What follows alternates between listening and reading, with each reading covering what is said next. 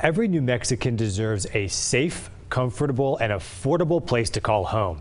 That's a partial statement from New Mexico's governor as she announced the appointment of a new housing and homeless advisor. Brianna Wilson introduces us to the woman filling this crucial role for our state. When we don't have affordable housing, that leads to families experiencing homelessness. And so we know that there needs to be a complete spectrum of response. One that Amy Whitfield says she intends to deliver as the new housing and homeless advisor for the governor's office. We need to increase affordable housing throughout the state.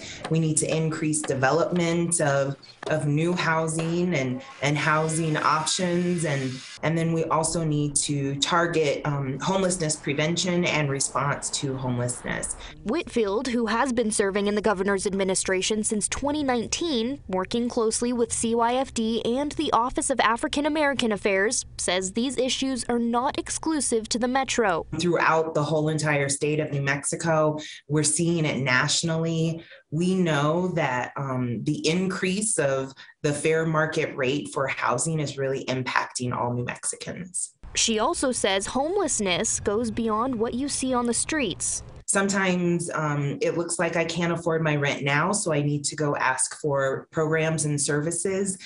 Sometimes it means I'm paying 40% or 50% of my income to housing and can't afford other things.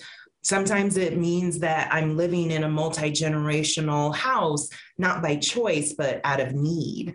That's why one of Whitfield's first plans of action is to help the Department of Finance Administration give out $20 million in federal grants to New Mexicans who need it most. I've already been able to go and meet with several of the applicants and hear from our local governments and nonprofits what they need to do to increase their service. The governor's office says grant awardees will be announced in the next few weeks. And looking ahead to January, our priority right now is the legislative session. We are working with nonprofits, we're working with private agencies, we're working with state programs, and really being able to hear from all of them what should be policy priorities. Brianna Wilson, KOB4.